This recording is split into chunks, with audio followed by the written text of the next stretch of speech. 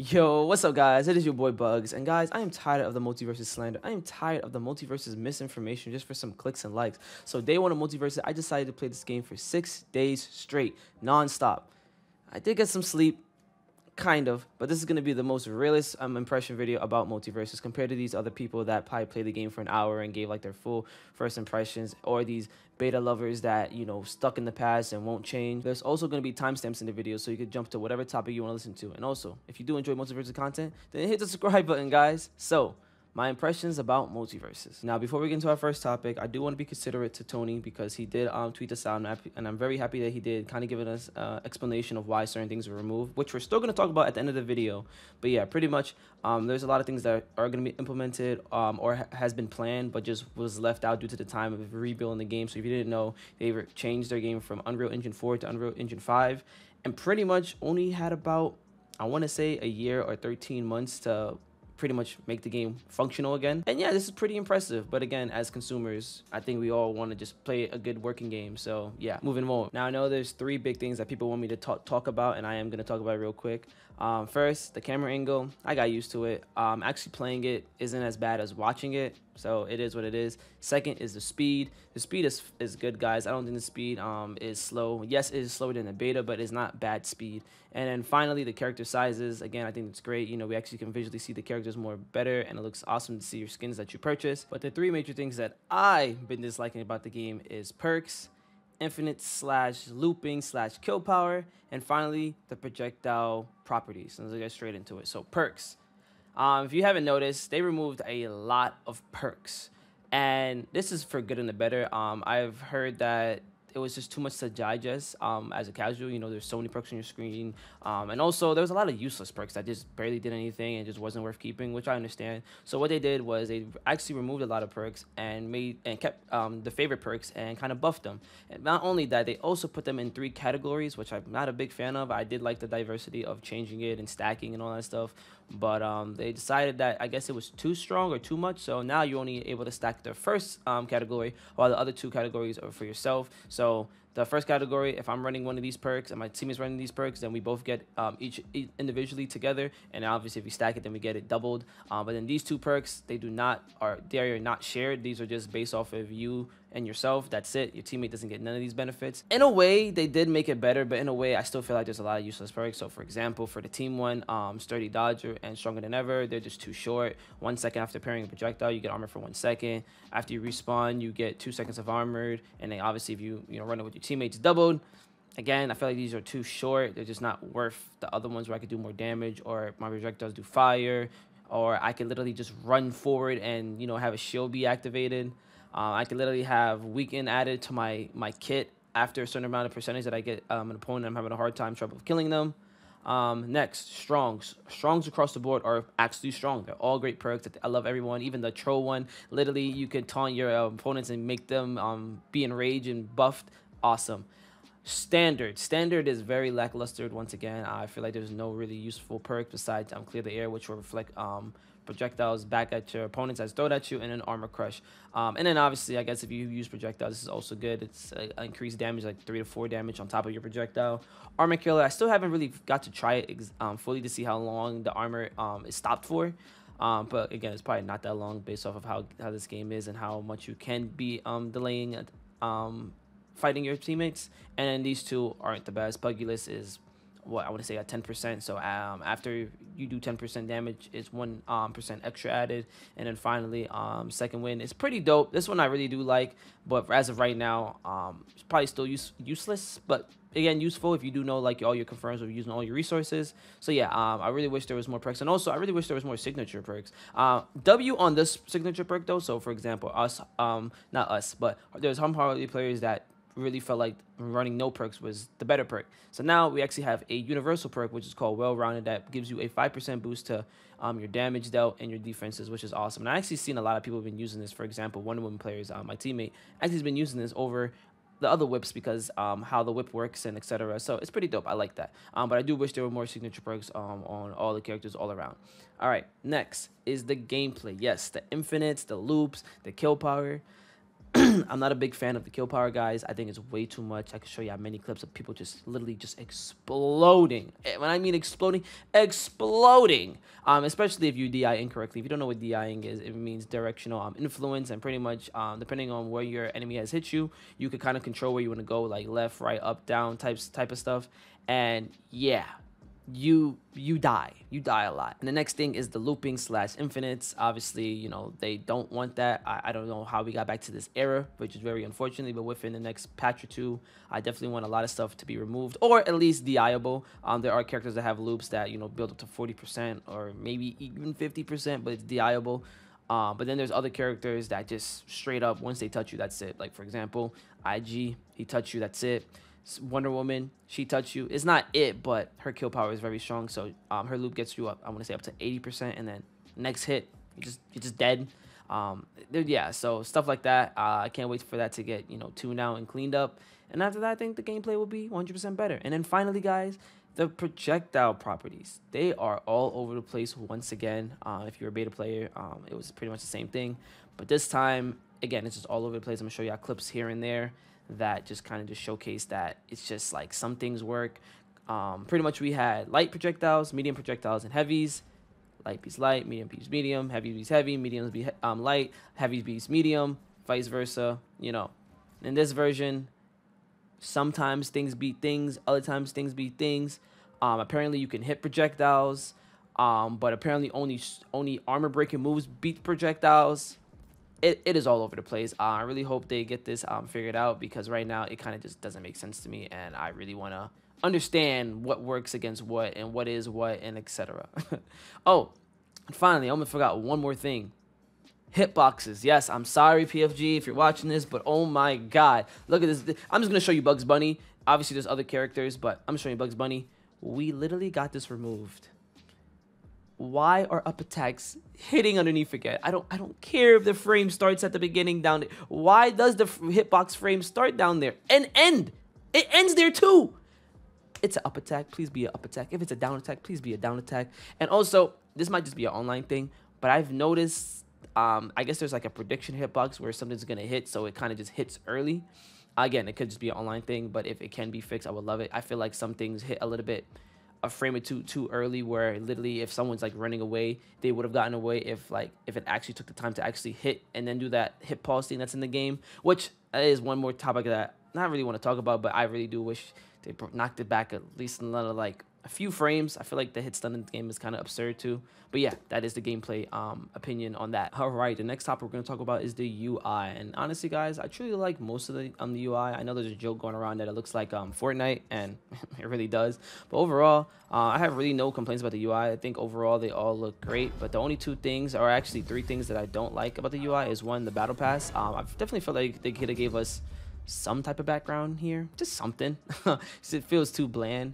Second is the game mode. I really do feel like the game mode has like nothing. Again, it's just a basic thing, just to click your modes and go ahead. But I don't know, when I think about Multiversus, I think it needs to flourish and just, you know, just pow. But right now it isn't. And again, that's just my opinion. But one thing that I truly do want to be changed is the changing your characters. Here's a concept art for someone that made, which is freaking awesome, and also diverse, like, you know, whether a character is a tank, a mage, or a bruiser or assassin, which is awesome.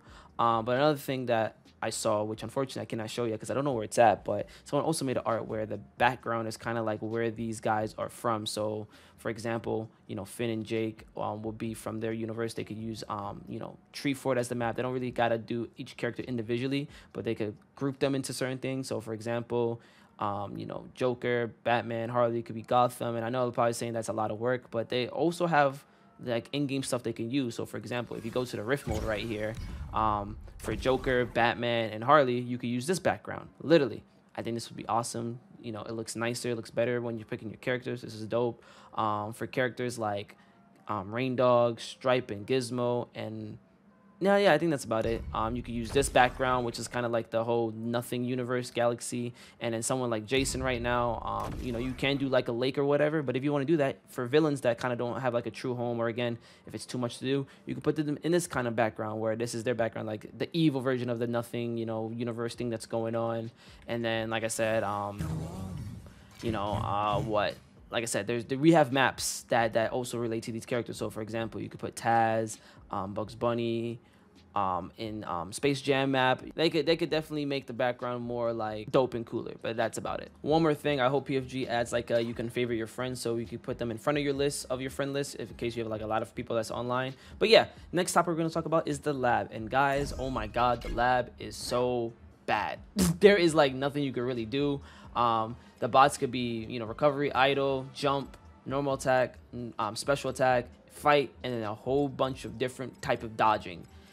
There's nothing you can do. You can't see hitboxes. You can't put them in a certain position in the map. All this stuff. You can change the map hazard. That's about it. I really wish they add more stuff. I really wish they added twos labbing. I really want that, PFG. This is a 2v2 game. Please let me and my teammate practice stuff. I really appreciate y'all. I could get that in the game. Really please. But yeah, they definitely need to improve this. Also, allow players that don't have characters try them out in the lab before they commit to purchasing, you know, characters. I think that was kind of like a bad change that they did. Skins make sense in my opinion, but I think you should allow people to, at least in the lab, try them out to see if they even want to commit to the characters. Also, I think it would be cool to remove bots completely from the lab so I could take cool screenshots if I really wanted to. I was trying to do that, but unfortunately I couldn't. And yeah, I think that would just be a cool little feature to add in. That was also in the beta. All right, next we have our rifts. And guys, I think this is a great addition to Multiversus, a PvE mode where you can just chill and relax and then not have to fight a whole bunch of sweats. And also, we get a rift every week. This is dope. This is great content. But there are two gripes that I dislike, which is the difficulty and the replay factor into this game. So the first is the difficulty. I just think it is too easy. I could be jumping the gun on this, for example, because I haven't tried personally the crushing mode, Insanity, and Looney, and obviously the last two we can't even try yet. But yeah, I just feel like it is way too easy with the bots. The bots kind of just feel like they're bland. I feel like easy mode should just be like how the bots are now, you know, just beat them up and then, you know, get it over with. Experienced, I think they should definitely know a little stuff, little combo, you know, a little jab, up tilt, something, you know, that us players know. And then crushing, I definitely feel like they should be a like average player, maybe a little bit below average player. But Insanity and Looney, I better see these guys doing some crazy combos and doing more damage. And on top of that, this is a big thing that I really do hope gets changed. Looney. So if you read it, it literally says complete matches with a limited amount of lives, as in like there's only amount of lives, and if you lose it all, then you kind of have to reset or like buy lives or wait the next day to play. I think this version should be into Insanity. I mean, it probably is. I'm not sure, but it probably but that version should be Insanity. But for Looney, it should be you have limited lives, and if you lose them all, you have to purchase a reset and pretty much, or again, wait the next day, but you purchase a reset and you have to start from the beginning. And I think that will make it more challenging, in my opinion. Maybe I'm just talking out my ass, but I think that would be more fun. And another thing that I dislike, again, is the replay factor. I feel like in these PvE modes or these like single player modes, you need a replay factor, right? You need to feel like you need to play the level once or twice to want to know or understand how to beat it before you beat it. So for example, I think there needs to be thresholds. Obviously when you beat a character, you move on, which is fine. When you lose to the character, you don't move on. But if you don't do a challenge, you still move on. So for example, I actually tested out this morning. As you can see, me only having 1 star. I literally just queued up, did not move a muscle, and I still won. My crystal got destroyed and everything, and I still won. There needs to be thresholds, in my opinion. Obviously, in easy mode, let it be whatever. But like for, again, experience, crushing and stuff, there should be like a threshold where you have to hit or you can't move on. Again, it needs to feel like a challenge versus, haha, play, push buttons, I'm done. That's just my opinion. Other than that, I think this mode is awesome. I think it's fun. I think it's also fun to do with a friend. For example, me and my boy $100B literally did like break the target, and we just had a challenge of who got the highest score and all that stuff, which is pretty fun. Next topic we're gonna talk about is the store. And guys, I think the store is great. There's only one thing that I dislike about the store, which is the discounts. And you're probably saying, what do you mean about the discount? Why would you hate discounts? The only reason why I hate the discounts is because these random numbers that we have. For example, 1501. I hate that, you know, games do like these breakdown of like missing out on points that you will never use ever in your lifespan. So I think they should just round it to like literally to zeros, because that's the only way you can purchase, you know, into zeros. You can't do those like 1, 2, 3, 4, 5 gems, you know, besides I guess the bonuses. But yeah, I think they should just round them up to zeros and it's all good. All right, so the next topic we're going to talk about is the progression system. Now, there's a lot to talk about for this, so we're just going to go tab by tab. And the first one we're going to talk about is the characters. The only thing I don't like about this is the fighter mastery. I feel like this is really basic. The only thing you get is currency for perk and characters. But I think it is dope that you end off with getting Glinium. Yeah, the premium currency, you actually get that for free by just mastering your character. But I really wish there were like banners, profile pictures, shoot, even like a cool skin at level 25, 30, something. You know, I think it would have been dope. But you also get currency after completing it, which is pretty dope. But yeah, I really wish there was more to it. And now the next topic we're going to talk about for the characters is unlocking characters. Now, unfortunately, I'm not going to really have an opinion about this because I haven't won unlock, so it wouldn't be fair. It would be very biased. But I'm going to tell you all the ways that you can earn character currencies to unlock all the characters that you want. So, for example, as you can see, you get up to 600 by just playing your character up to level 14. So, you know, every character you do, you get 600 currency. Battle Pass, even if you don't own the Battle Pass, there's actually free tiers that gives you fighter currency. Not only that, there's a bunch of events, as you can see, that gives character currencies by just, again, playing the game. Even your daily logins give you that. And yeah, I'm also pretty sure Rifts also do it by just playing it. So yeah, just by playing the game, guys, you get fighting currency to unlock your characters, because there's been this narrative of like, oh my god, it costs $200 to get all the characters. In reality, guys, it is a free-to-play game. They have to make money somehow. And again, if you don't want to spend money, they show you many ways not to. By just playing the game, you can unlock so many things by playing the game for free. Even the battle pass, you could purchase the battle pass for free by just playing the game with the character stuff. And as you saw in the events, you also can earn Gleanium. It is crazy. But yeah, next we have is the battle pass. Yes, I feel like the battle pass needs to have where you get match, when you complete a match, you should get battle pass XP, because right now I think it's just missions and the rift mode on PvE. That is about it. PFG, if you're watching, please add battle pass XP by playing. I'm pretty sure this is the only game where you don't get battle pass XP by playing the game. Kind of crazy. So hopefully they improve on that. Next we have our events. I think overall events are awesome right now. Again, they give you a whole bunch of currencies. Some of them give you skins and other currencies. Yeah, overall on the board, 10 out of 10. They did a great with events. Missions, same thing. I think missions are great. There's nothing wrong with them.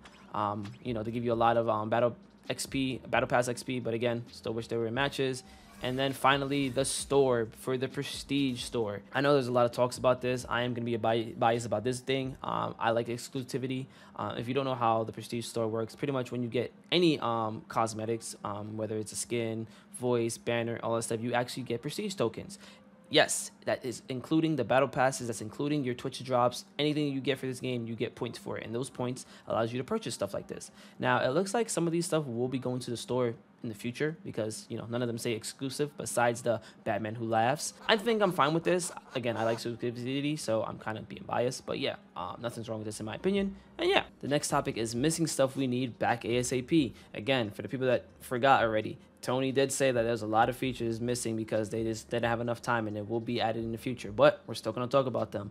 One is no match stats. You can't see your KOs, you can't see your damage. I really hope that comes back, and I'm pretty sure he actually said it in his tweet right here. Next, there's no level showing. There's no level progression showing at the end of the matches, or even at the beginning of the match. You know, I don't even know what level my opponent is. You know, I would love to see stuff like that. Next is less settings. We don't have neutral dodge, we don't have swap neutral and attack, and we have no input buffer. We need them stuffs, you know. The outlines, if you don't know, there's an updated version now where they're highlighted now, like completely changed color and all that stuff. Same way how there's an option for taking outlines on and off, there should be one for the highlighting. I like the outlines, I don't like the highlighting, you know. They definitely should be separated. Next, we have a spectating mode. It's not there. I hope to see it come very soon. No rank, no guilds. I can understand no rank right away, especially because it's a new version of the game, so we definitely should take our time and like learn this new version. But you know, speak to us. No more hiding. The game is out. Let us know. Hey, all right, rank's gonna be next month. Rank's gonna be this. You know, just let us know. Next, no guilds, bro. Yeah, promoted it back all the way in the beta that it's coming soon. Now there's no talk about it in this version of the game. What's going on? Like I said, talk to us. And then finally, trying out characters and skins in the lab. I can understand skins, you know. Definitely, you get to see the skin if you like it or not. But characters, I definitely think you should put that back into the lab. You should be able to try out every character, even if they don't own it, because one, you know, you want to try a character out to see if you want to purchase it, and then two, to learn the matchups, you know, understand what the characters even does, to understand, all right, well, this is what they do, this is what it works, and etc. I think that would be awesome. All right, guys, and that was my impression on Multiversus. Hopefully you took all that in. I know it was a lot to take in because this was a long video, but I feel like I just need to get my like say out there, because I've just been seeing a lot of this backlash and doubt about the game so instantly, and the game has barely been out for a week, bro. I think this is literally day 7, and people are already doubting the game and saying, oh my god, it's dead. And don't get me wrong, I'm not making excuses for PFG. I really did wish like a lot of this stuff was already figured out, and again, all the features that we already had did stay in, but at least he was vocal about why some features weren't there, and they're working on it, you know, because they only had like I said, probably like 13 months to add all this and started on a whole new engine. And hopefully they can get this all figured out and completely updated within the next 2 to 3 patches. Like I said, possibly a month max, where, you know, rank and all this is added, all these bug fixes are gone, all the quality of life is just in the game right then and there, like I said, within this month. And I think we just have a great game on our hand. I think we all been looking for a new game, and I think Multiversus is it, as long as, you know, everything goes as planned. That is it. Leave a like if you like the video, comment anything. You know, I love y'all comments and reading it. And again, if you like Multiversus content, hit the subscribe button, guys, and I'm out. Peace. Yeah, she got a man, she don't really give a fuck about. Left him back home in a whole nother state. Moved to LA cause she wanna be famous. Got a 9 to 5 on the side, she a waitress, but it's getting tough, hard to find.